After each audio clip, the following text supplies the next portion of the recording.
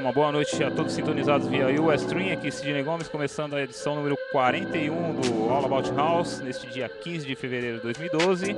Hoje, convidado especial daqui 20, 25 minutos, Leonardo Ruas com a gente aqui em mais uma edição do All About House. Mazur Santos, uma boa noite, já está mandando os links para a galera nas redes sociais, daqui a pouco ele fala. Queria dar um toque para todos que estão sintonizados com a gente, que amanhã uma cópia em áudio desse programa, para quem perder, lógico, né? Ou quem nos escutar e quiser ouvir de novo, na nossa página aahpodcast.com, além do vídeo na nossa página no Ustream, cujo endereço é um pouquinho mais comprido. Eu levei 40 edições para decorar. É ustream.tv/channel/allabouthouse, separado por tracinhos. Mas lógico, se você não quiser decorar esse endereço enorme, vai lá na nossa página aahpodcast.com, lá em About Us, que tem um link pro Ustream para você nos acompanhar aí todas as últimas edições que rolaram. Sobre os vídeos, eu queria dar um toque aqui, infelizmente, para a galera, avisar que, em virtude da conta free que a gente tem junto ao Ustream, periodicamente a gente vai ter que apagar alguns vídeos, ou seja, os vídeos mais antigos, à medida que forem entrando edições novas, os vídeos antigos vão ser excluídos. Mas na nossa página você pode baixar todos os arquivos em MP3 de todas as edições, desde a primeira até a edição 41 de hoje, a partir de amanhã. Queria dar um toque também que nossa página passou por reformulação, ela está bem mais funcional agora. Temos um formulário de contato para você deixar a sua sugestão para próximos convidados, assuntos a serem tratados aqui. Se quiser deixar uma pauta bacana pra gente, fique à vontade para conversar conosco no aahpodcast.com. Lembrando dos nossos sites parceiros, são o nsbr.net e o xfever.com.br. O Xfever é uma web rádio que todos os sábados tem a reprise do nosso programa a partir das 3 horas da tarde. Pode falar agora, Mazur? Uma boa noite para você. Não pode falar? Oh, o microfone tá fora. O microfone tá fora, cara. Bom, eu falo daqui mesmo. Fala daí mesmo? Eu falo. Boa noite, Mazur. Boa noite, galera. Sejam todos bem-vindos a mais um All About House Podcast. É porque eu não desloquei o meu microfone até onde eu estava. Então, mas tudo bem, vai. A gente se a montanha não vai a Maomé, né? A Maomé vai a montanha e assim vai. É isso aí, o Mazur que apresenta todas as terças-feiras aqui o Estúdio MZ em Live TV, no mesmo horário aqui do All About House, das 9 até as 11, um pouquinho. E o All About House quinzenalmente às quartas-feiras, certo? Vamos deixar de papo esse primeiro bloco, vamos de produção nacional. Daqui a pouco eu dou um toque do que tá rolando aí. Dá um toque de festas e várias outras coisas, certo? Sejam bem-vindos à edição número 41 do All About House.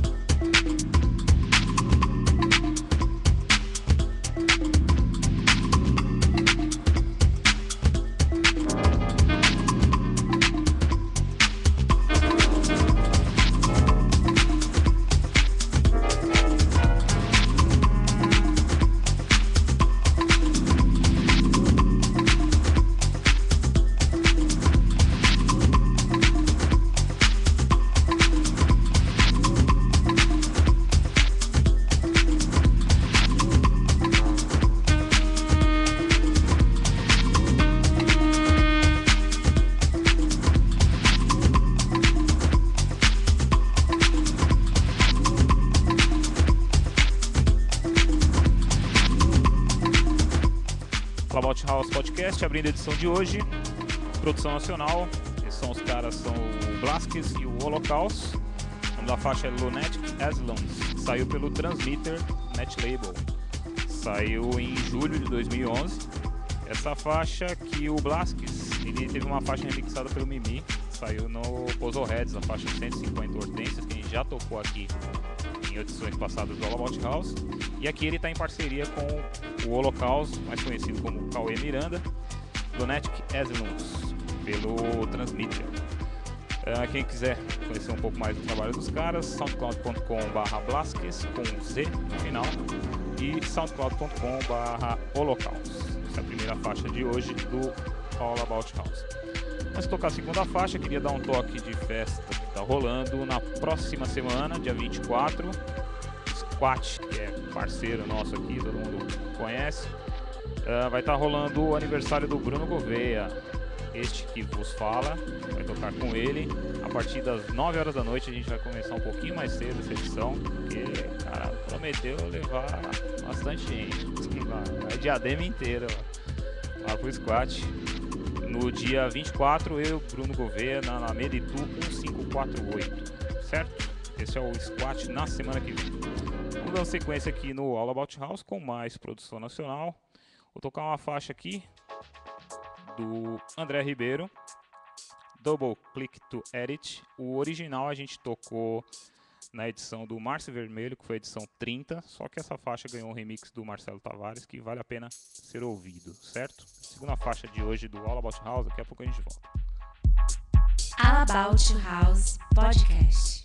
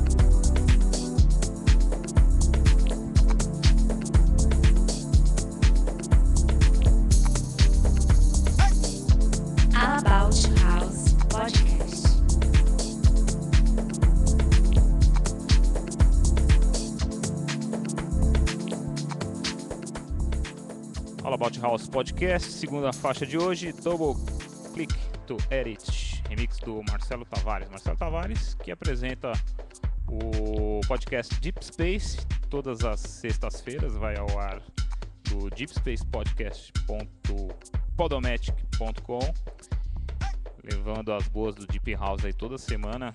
Programa que já conta com mais de 70 edições. Ele esteve aqui numa edição passada do All About House, assim como o André Ribeiro. E essa faixa saiu por um selo sul-africano, selo Smooth Productions. Saiu no comecinho de 2011 e esse é o remix do Marcelo Tavares para essa faixa.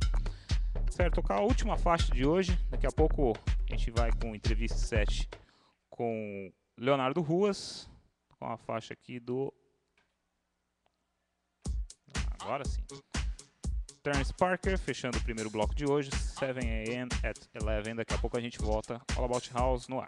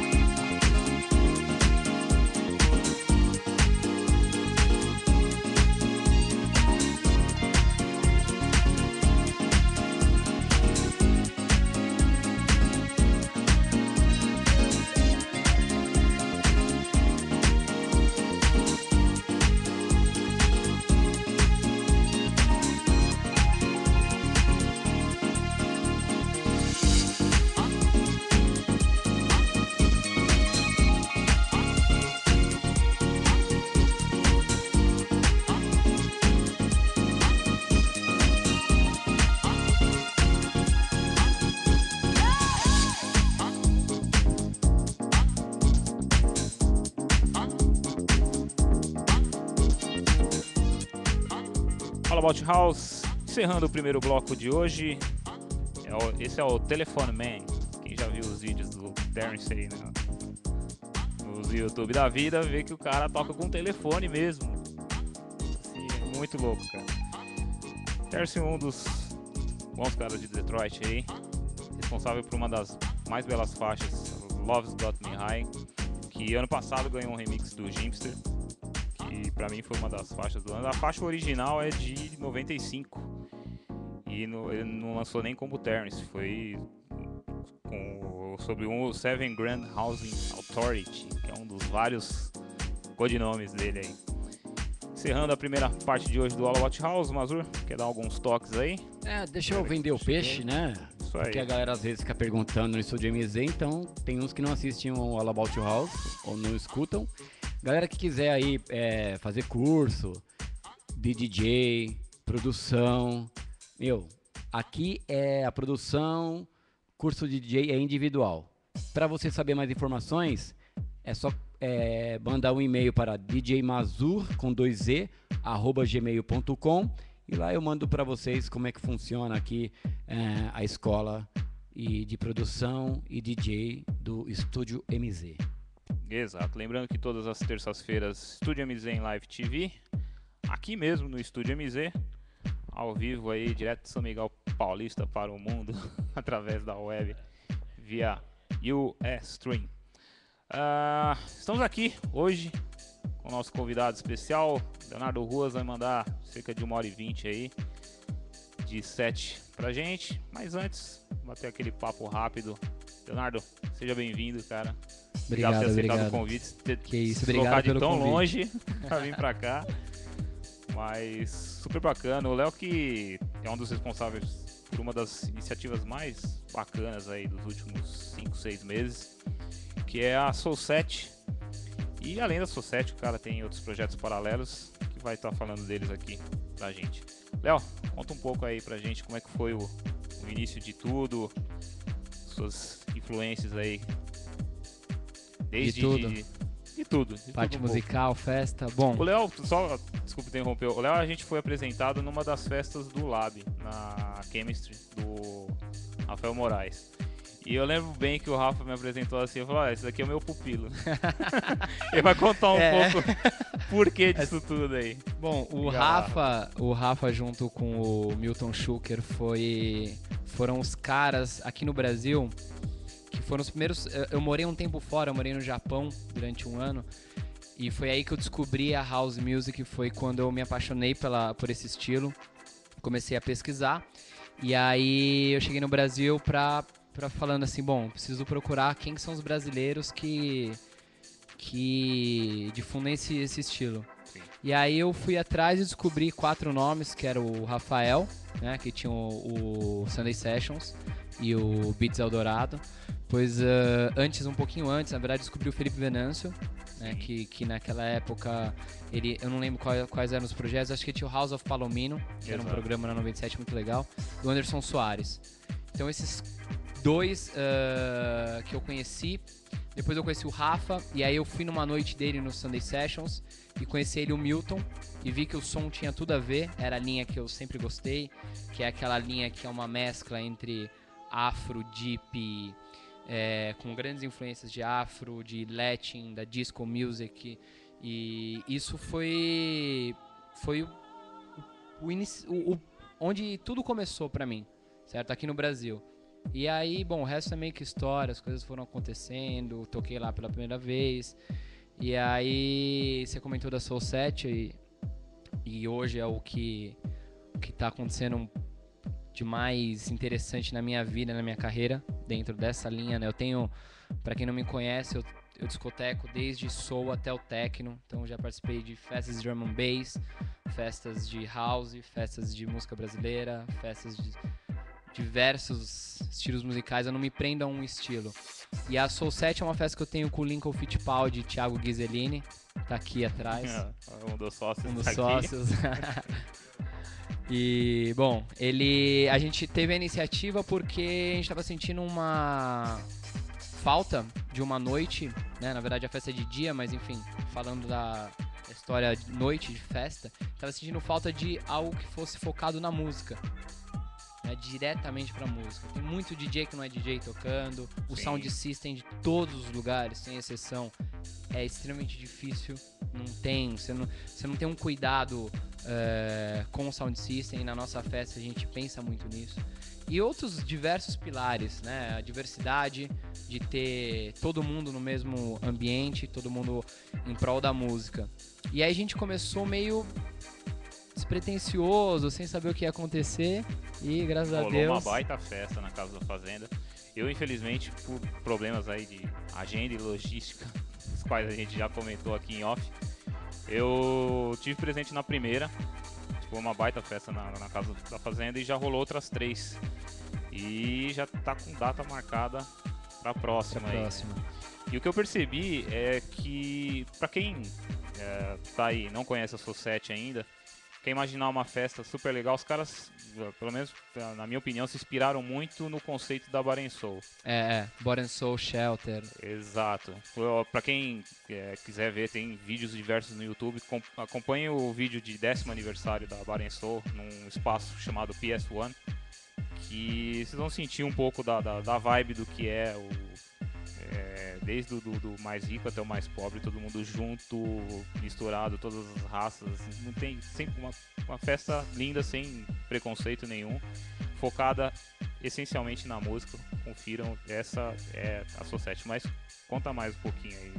A Society ela é muito inspirada no Bar and Soul. Na verdade, eu e o Thiago, a gente foi para Nova York ano passado. O Thiago não conhecia essa parte de Nova York, sempre foi a minha grande influência, foi Nova York. Eu gosto bastante das coisas da Europa, mas o meu som mesmo, ele vem de Nova York, sempre veio de Nova York, Detroit e Chicago. E aí eu levei o Thiago e ele ficou alucinado com a vibe das pessoas dançando, de você entrar numa festa do Louis Vega e 11 horas da noite... ele rasgou a calça, já vou contar essa história. essa eu preciso contar. Bom, você chega às 11, o clube abre às 11, já tem gente dentro, né? Abriu, as pessoas já entram dançando. Isso no Cielo. E, bom, a gente foi em várias, a gente foi do I Am Friday, que é Libation, a gente foi numa festa no Barco, que era do selo do Joshua Milan, que é parte do Blaze, que quem tocou foi o Joey Clausel, que foi, assim, melhor festa da minha vida, de longe. Bom, e aí ele viu o que era a vibe que eu sempre quis que tivesse aqui no Brasil, e eu nunca vi, né? Não vou dizer que é a primeira festa que tenha isso, mas eu nunca vi essa vibe da galera tá dançando, ter os house dancers, que é aquela cultura de dança de house. E aí a gente começou a Soul Set, tivemos várias reuniões para entender onde a gente queria chegar, o conceito, quem a gente ia integrar no line-up. Não é uma festa aberta para todos os convidados. A gente tem muito respeito por todos os DJs do Brasil, mas assim, é uma festa meio que restrita a um grupo de pessoas que difundem esse estilo. Então, se você for na próxima, você não vai ter um cara tocando drum and bass ou techno ou eletro, que é o que tem acontecido muito. Tipo, você não tem mais Tech uma... House universitário. Você vai, tipo... eu não vou citar nomes, mas você vai em festas bacanas, muito bacanas, que num sábado tá rolando Deep House. No outro sábado tá rolando Tech House. No outro sábado tá rolando eletro, né? Tem new disco. Quer dizer, pra gente isso a gente quer agregar um público que esteja procurando aquilo. A gente não quer que venham turistas. Então... foi um dos grandes pontos que a gente lutou. Graças a Deus a gente vem conseguindo, a festa cresceu, a última foi um sucesso, com muita gente pra fora. Então vocês que não conhecem... Muitos daqueles que eventualmente tocam esses outros estilos já conferiram de perto a Soul Set e sabem que o foco é esse. É uma festa que tem identidade, uma festa que é focada não só na house, ela passa pelo soul, disco, R&B. A gente conta a história, música, mais ou menos, da música house. Negra, assim, Em geral. Na essência da coisa.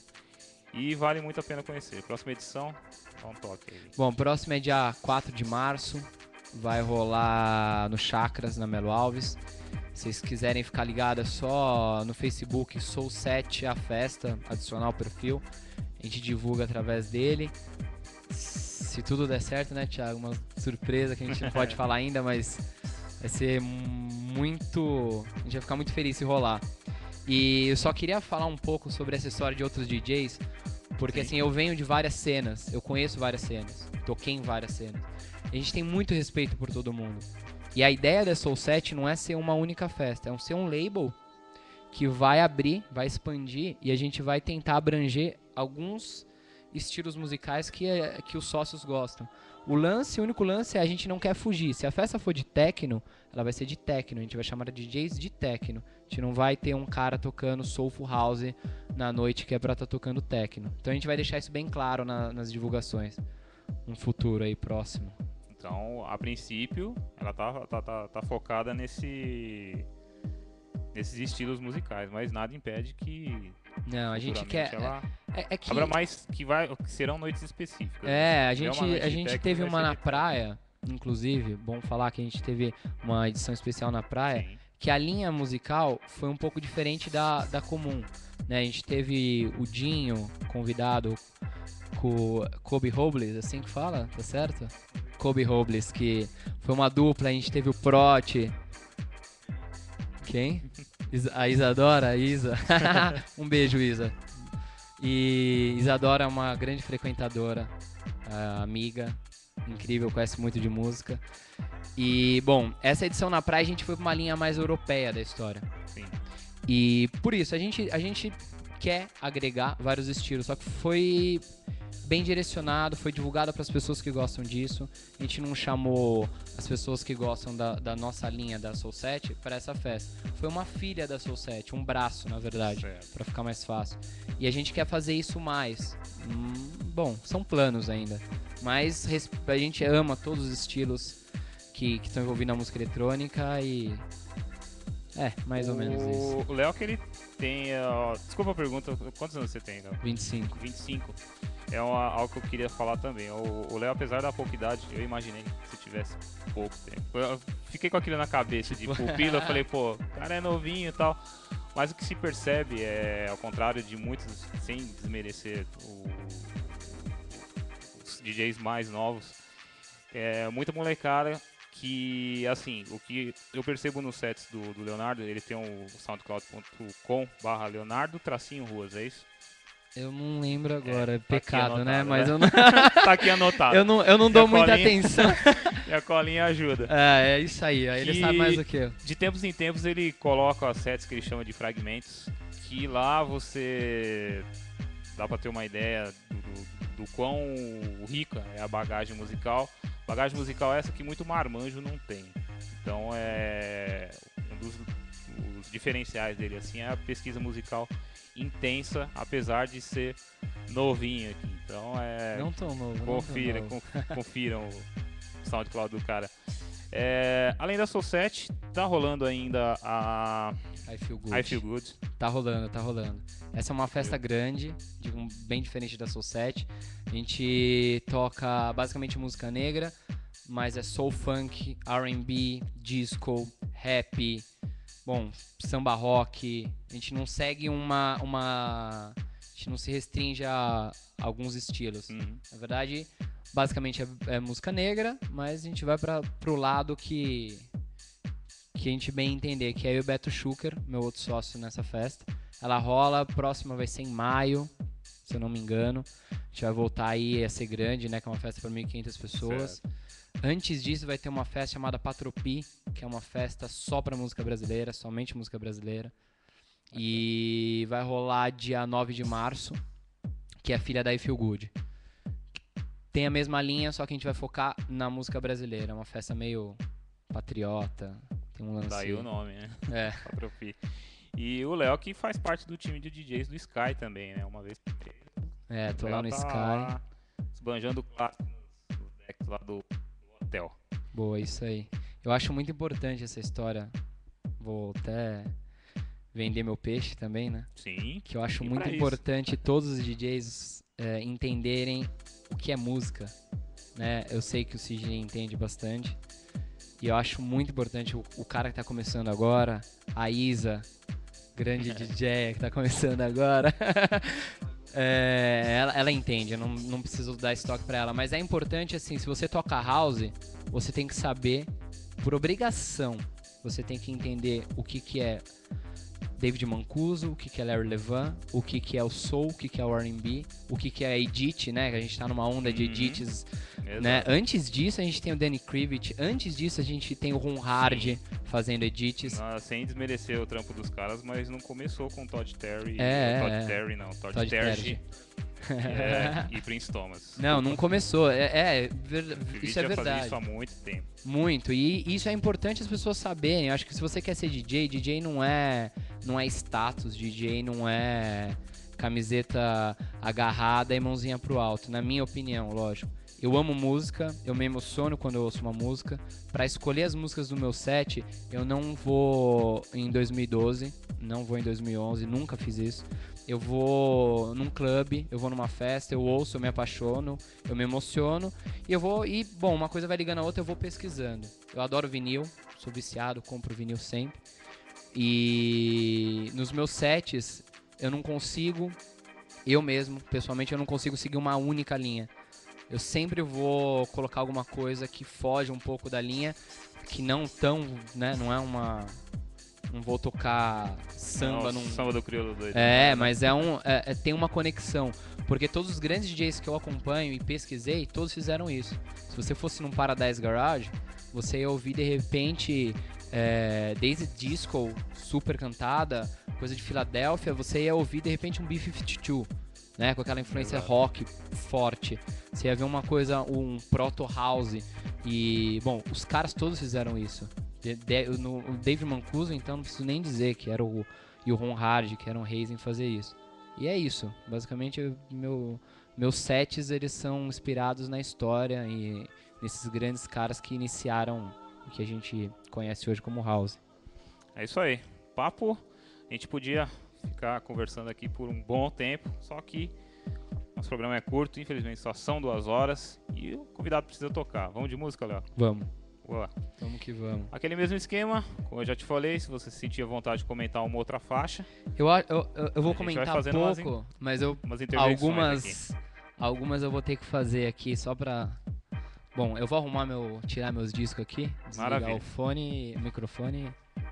Enquanto o Léo se ajeita, eu vou dar mais um toque aqui sobre a festa que tá rolando na semana que vem lá no Squat, aniversário do Bruno Gouveia. A partir das 9 horas da noite, por aí. O bar tá aberto a partir das 7, ok? Rola uma listinha legal aí, só mandem seus nomes para djsidneygomes@gmail.com ou entre no nosso site lá, aahpodcast.com, na nossa página Contato. Só entrar em contato com a gente lá para curtir essa festa conosco, certo? Daqui a pouco eu vou falar de mais festas que vão rolar no mês que vem. Tudo no jeito aí. 1 e 2, né, Mazur? Aqui. 1 e 2. Isso. Não. O CD... Desculpa, o programa ao vivo é assim mesmo. CDJ é 3 e 4. Aqui. Isso.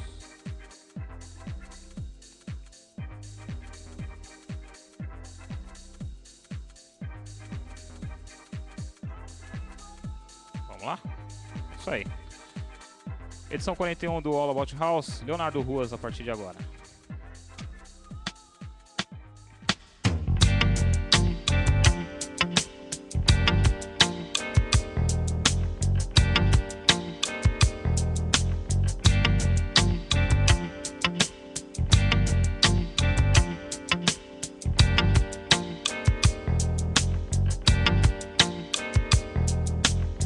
About House Podcast.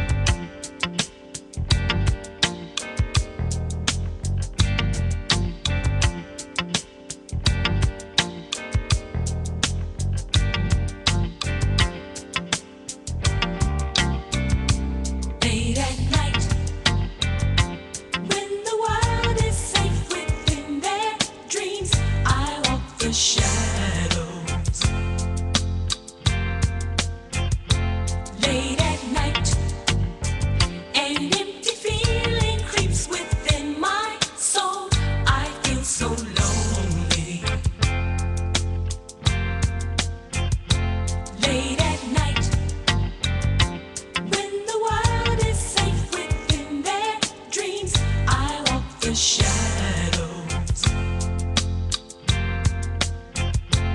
Late at night, an empty feeling creeps within my soul. I feel so lonely. Late at night, late at night.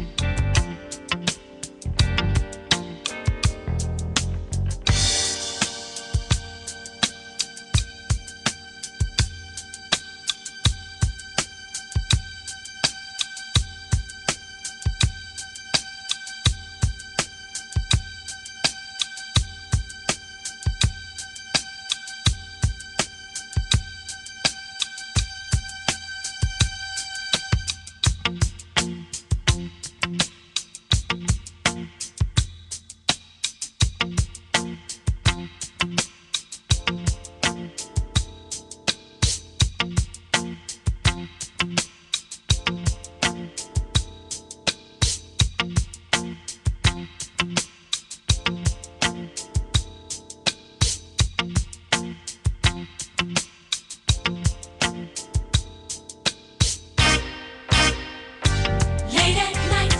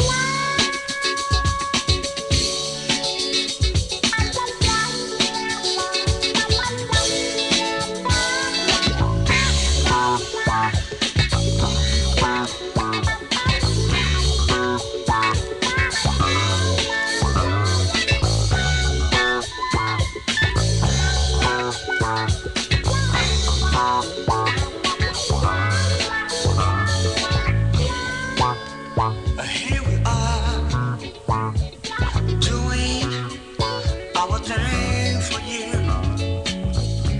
And just like a mirror, we reflect everything you do.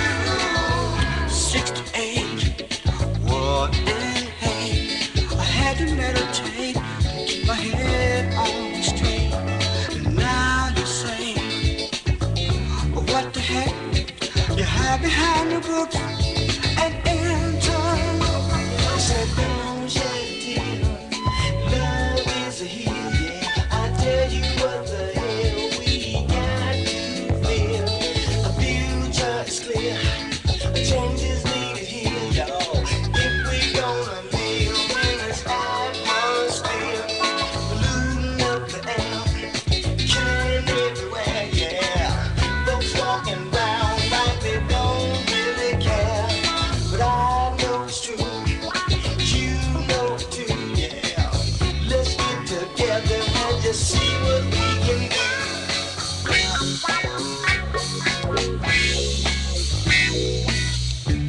The tide is rising, getting higher on the eye. They know they got to keep us down, and they fear our power. I know it's true, you know it too. Everybody teach the others on through, 'cause I know it's true, you know it too. They're making us do what they don't want to. They said don't shed no tears. Love is here, yeah. I tell you what the hell we got to be.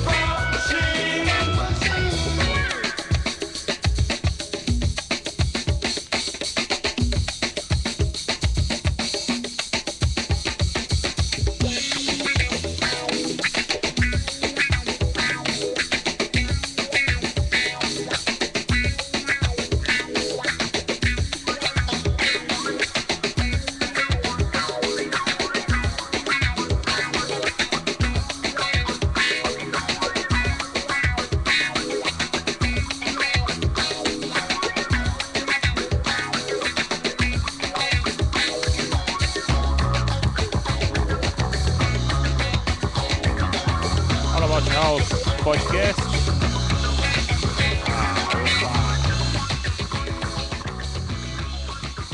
Pode falar, Léo. Pode falar. Deixa eu só me certificar com o Mazur aqui. Eu tô certo, Mazur? Opa, Tá saindo então? Boa. Tá. Acho que sim, né? Tá? Tá Boa. sim, tá. Só queria falar que essas duas primeiras músicas é pra entender de onde vem a influência. A próxima que eu vou tocar é a música que eu mais amo na minha vida. Fico muito emocionado. Espero que vocês gostem. Simbora.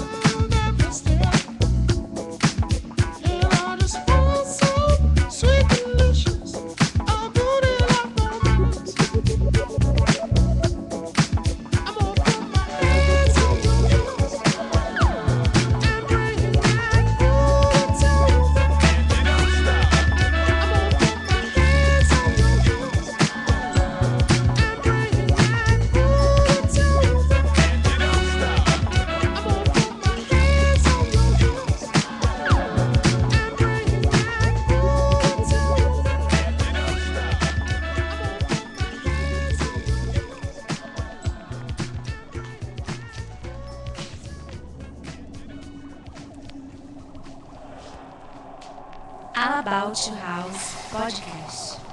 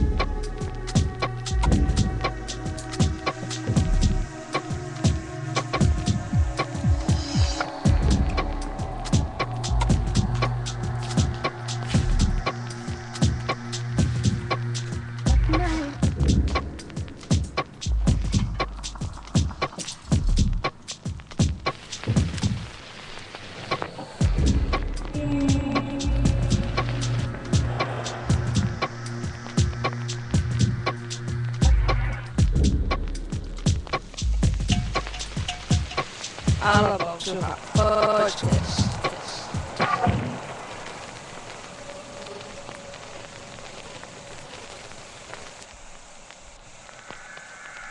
Você está ouvindo All About House Podcast.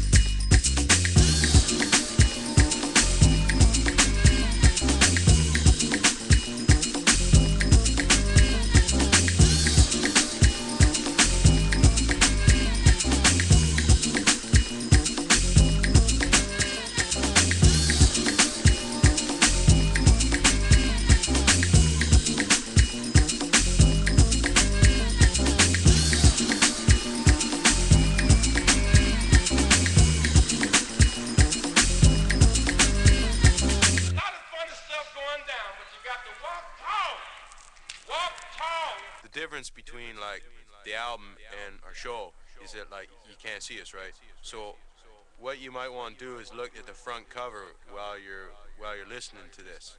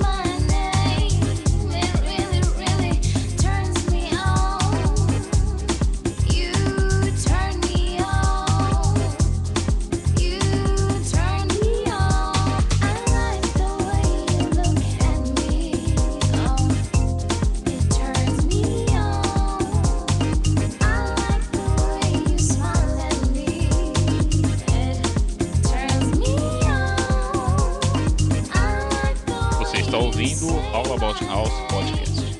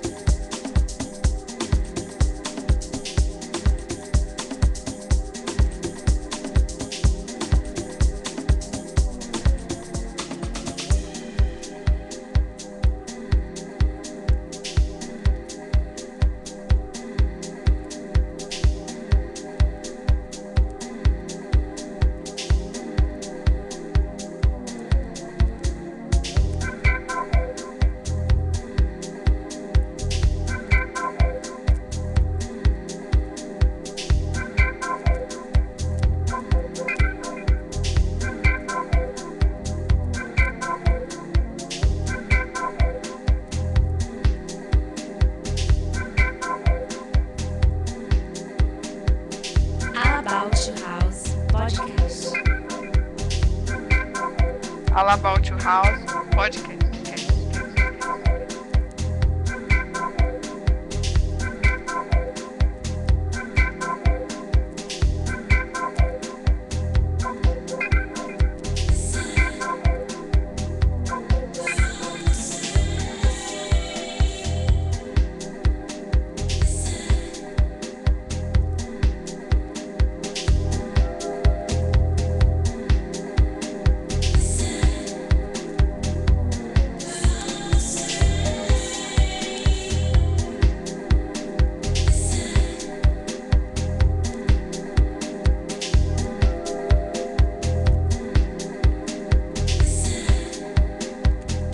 Você sintoniza All About Your House Podcast.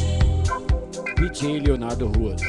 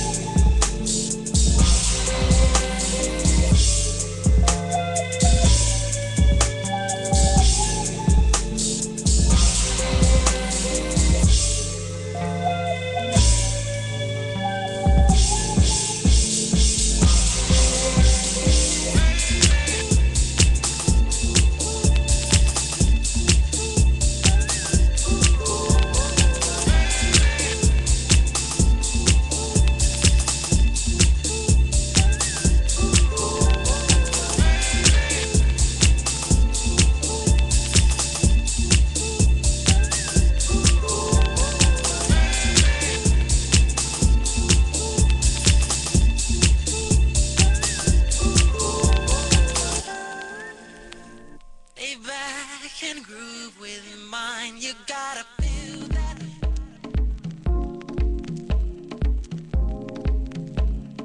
Rock with you, feel that.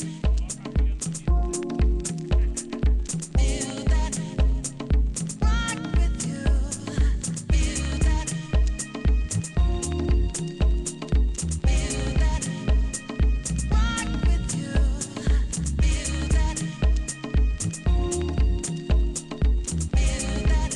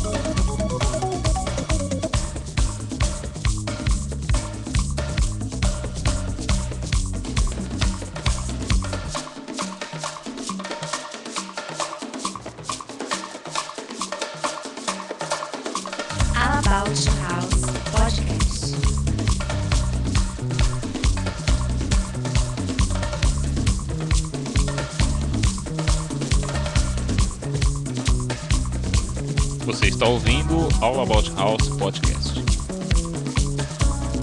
All About House Podcast.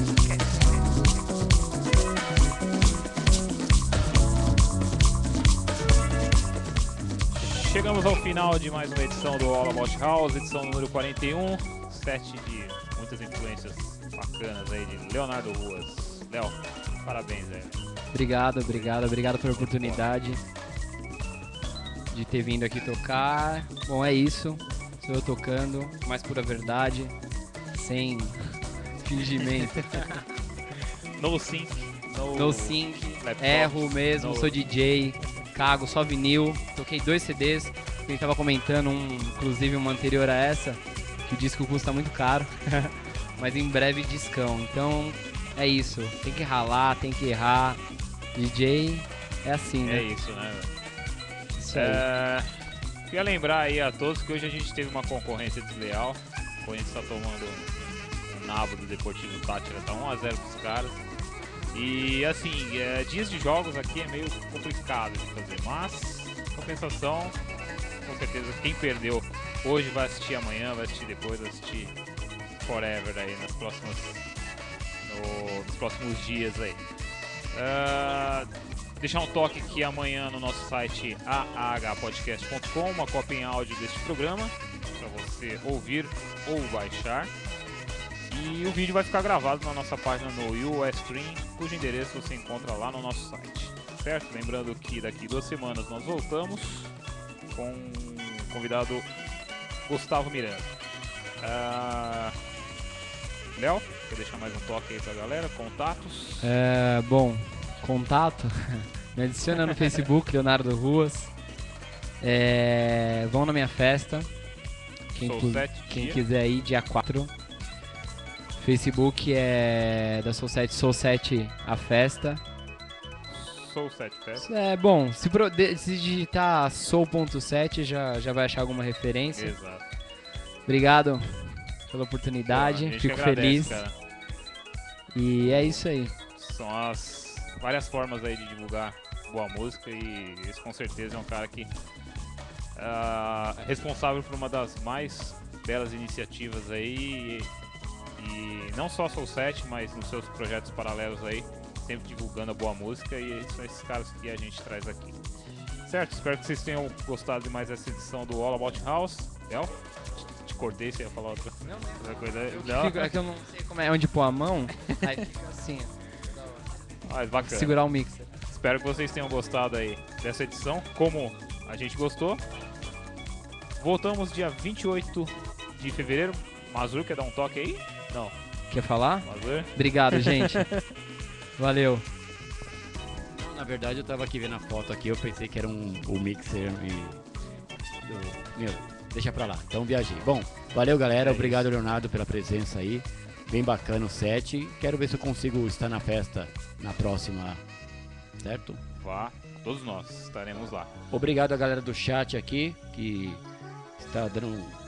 Os guerreiros do chat. Mas tem um aqui que já chegou fazendo gracinha, não vou falar o nome dele não. Obrigado aí a Vidiel, obrigado ao Daniel Moraes, o Daniel Moura, tá, é o Moura que tem o Moraes, o Elson, a Fátima Galindo passou por aí, saiu também. A Fátima Galindo, também o Joãozinho que está por aqui, o Thomas, a Cláudia e essa galera que não acessou pelo chat. E o chat também, hoje sei lá o que tá acontecendo. Esse Ustream quer arrancar nosso dinheiro. O Ustream estamos cercando de todas as formas aí. Mas é isso, chegamos ao final de mais uma edição do All About House Podcast. Voltamos dia 28 de fevereiro. Convidado Gustavo Miranda da Voyage. Também aqui, né? Exato, agradecer a presença ilustre aí. Vem cá, vai lá, ó. Dá boa noite. Caras, não, boa noite, pô. Esse aqui é o meu sócio, Galã, o cara mais bonito da festa. Arrasa o coração das mulheres da Soul 7. É nada. Thiago Ghiselini. Boa noite aí, pessoal. Sou o Thiago Ghiselini, sócio do Léo, junto com o Lincoln na Soul 7. Não tô aqui por acaso. Tô aqui porque... Isso aí, gente. Valeu. Compareçam, dia 4 de março, Soul 7, próxima edição, no Chakras, que fica na Melo Alves. Lembra o número? 194, eu acho. Algo assim. Bom, Melo Alves com Lorena. Do lado do Rockets, na próximo ali da Lorena, pertinho do Squat, que a gente vai estar semana que vem lá também. E é isso. Beijos e abraços. Voltaremos daqui 15 dias. Um bom carnaval para todos. Ficamos por aqui. Até mais.